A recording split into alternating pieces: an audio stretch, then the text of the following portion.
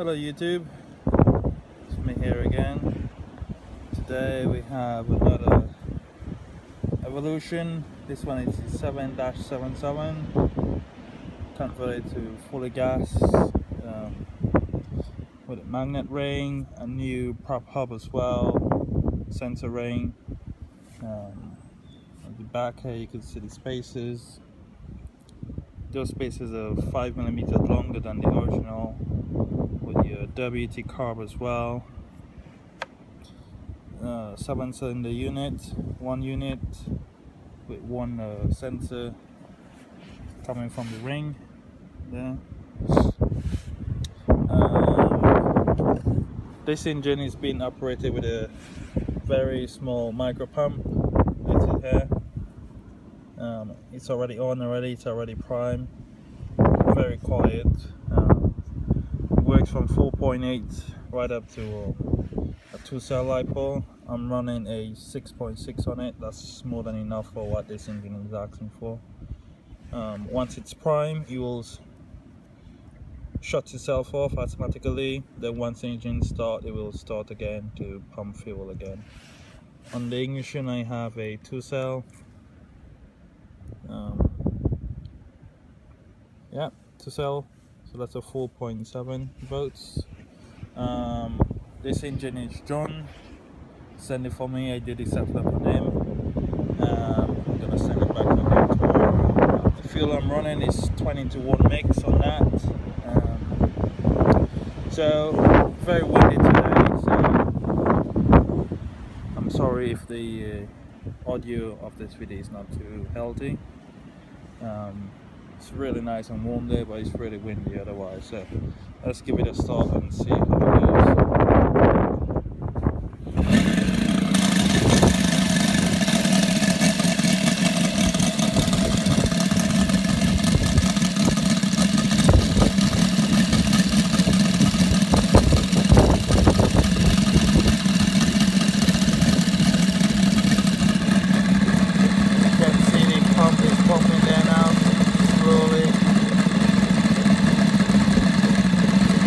More the engine out of fuel, more faster the pump will go.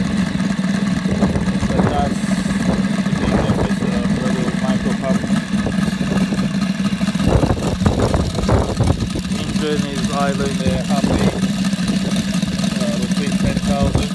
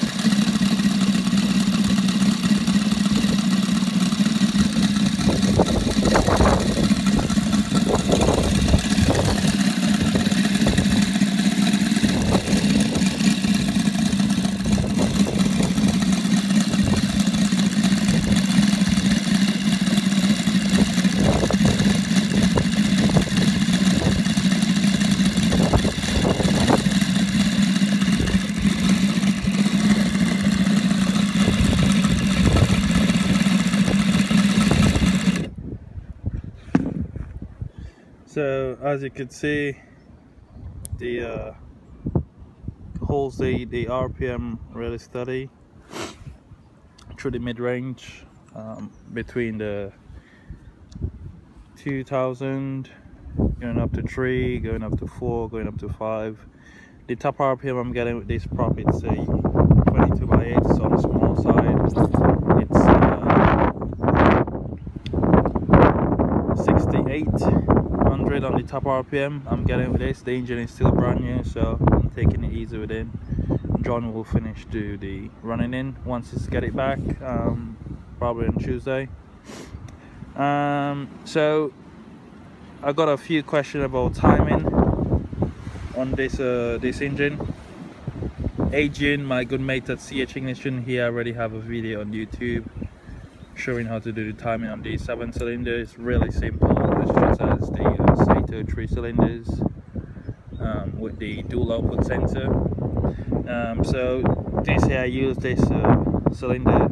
You see that little flag? That's my #1 cylinder. That's what I use. You could use this one if you want, that's up to you. So I use that, get your piston stop, put it in, you find top dead center, then you install all your rings, you make sure you use Loctite on these, or if you get the bolt-on style, still use Loctite. Get everything nice and secure.